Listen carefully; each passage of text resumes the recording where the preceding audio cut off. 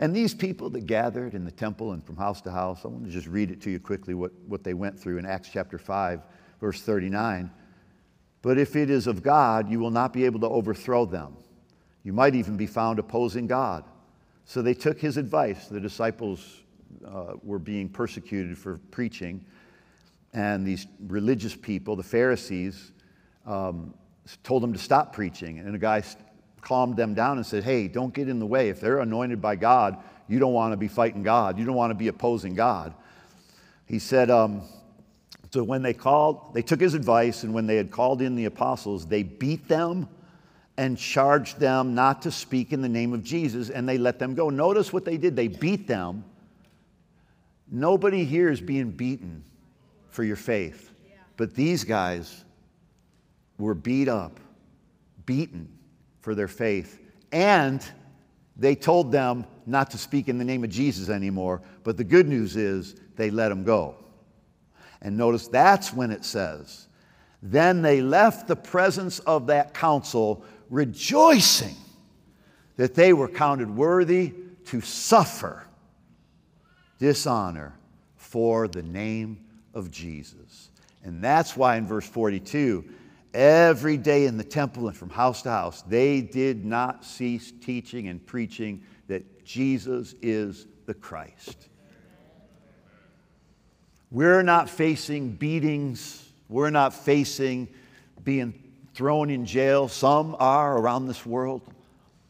But even though they were treated that way, they did not stop teaching and preaching that Jesus is the Christ, and they did not stop gathering. You know, life's going to persecute us. Life's going to beat you down sometimes. And we can't let those things in life stop us from gathering in the temple and from house to house and from teaching and preaching Jesus Christ. Jesus is the Christ. They were beaten and threatened and put in jail and then let go. But they kept on preaching. We get a little bit of opposition. Somebody doesn't like our Instagram post, and we get so upset and worried. And, oh, maybe I shouldn't say that anymore. We're too sensitive about what everybody thinks and everybody feels. We face a little bit of opposition and we go home and stop serving God. The devil starts attacking your family, and you say, oh, you know what? Ever since I started going to that church, that's when the devil's been attacking me. No, that's just when you exposed the devil. He was always attacking you.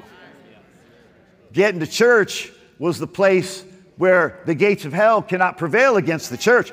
Getting to church is what defeats the devil in this life. No wonder the devil tries to get you to quit going because, oh, I'm suffering. Oh, I went to church, I started tithing, and then my money situation fell apart. No, it hadn't fallen apart, it's fallen in place.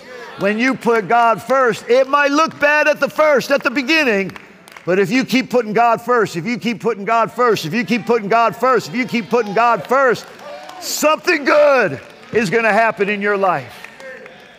Woo! I'm not even preaching on this today, but I'm preaching now.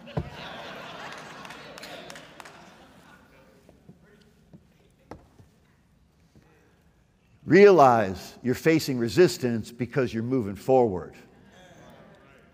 Visible opposition is the result of invisible progress.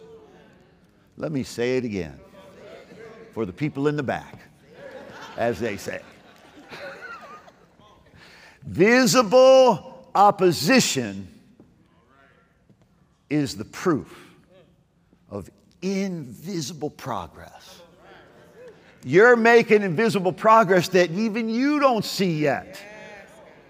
But you get opposition and you're wondering why. It's because you're making invisible progress. Keep moving forward.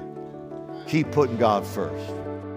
Hey, thanks for joining me today. I want you to know how grateful I am. And if you want more content like this, be sure to hit that subscribe button so that we can stay connected. I also want to invite you to join me live every Sunday right here on the Gregory Dickow YouTube channel for our Sunday morning worship experience featuring music and worship from Life Changers Worship and a powerful word from the Lord Jesus Christ to you. We go live every Sunday at 9 a.m. Central Time. Make sure you're subscribed to the channel. Hit the notifications bell so you don't miss it. I can't wait to see you next time. God bless.